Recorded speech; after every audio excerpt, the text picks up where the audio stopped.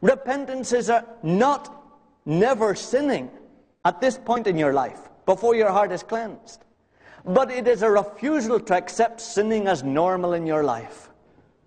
It is a refusal to reject the Word of God. It is a constant belief that the normal Christian life is one that is free from unclean hearts and free from unclean life.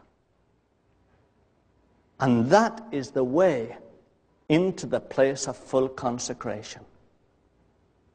It is a desperate crying out to God. It isn't a crying out to man. Why? Why can I not stop sinning? While you're crying out to man, while you're having little counseling sessions, while you're reading the books, while you're talking to other people saying, why can I not stop sinning even though I'm a Christian? While you're doing that, you're just pretending. You're just pretending. While you're trying to justify your situation, you're not even serious. But when you're desperate enough to cry out to the Holy Spirit, Holy Spirit, why can I not stop this? Why? Then you're coming into the place of full consecration, where the dear Holy Spirit himself can begin to deal with you and can explain to you in what ways your heart is not clean for him to dwell. And he will explain it to you, loved ones, because he wants to dwell in your heart.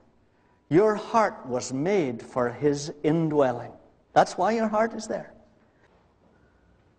So I wanted to try, to help those of you who wondered, well, how do I live with an unclean heart?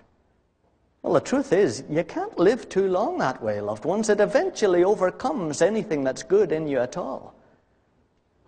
But the way to live with an unclean heart until it becomes clean is by constant repentance. That is an attitude. It is not simply an action, it is an attitude. It is an attitude of declared, relentless antagonism to sin. That's it. That's what repentance is.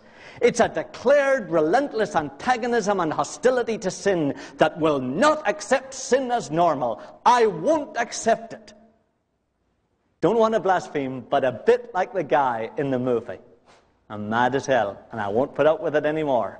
I won't. This is Satan within me. I am not tolerating it. Lord, I know I can be free from this.